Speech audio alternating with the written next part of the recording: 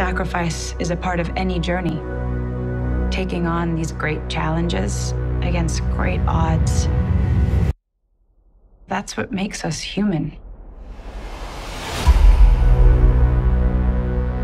For All Mankind is an alternate history of the space race.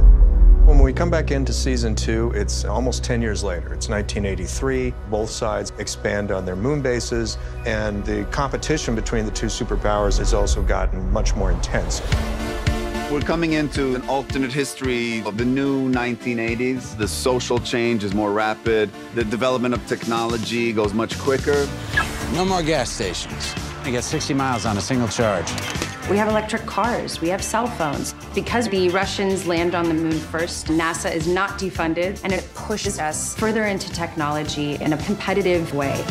This is Jamestown Actual. Enjoy the show, everyone. In space, Jamestown has expanded drastically. There's up to 30 astronauts on the moon at any given time. It's a really exciting leap forward in season 2. Let me state as plainly as I can.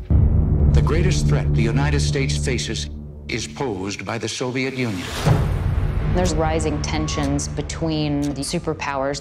The Cold War, rather than cooling off, it's the exact opposite. It becomes about ownership of the moon by militarizing the moon to try and stake a claim. The president wants us to confront the Soviets on the moon. They're gonna need weapons, right?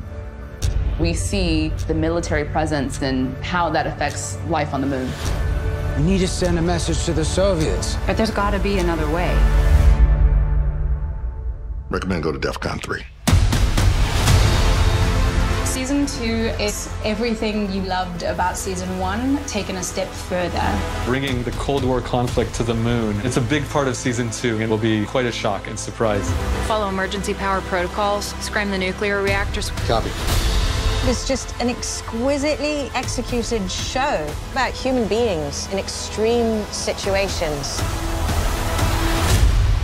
Once we do this thing, there's no going back.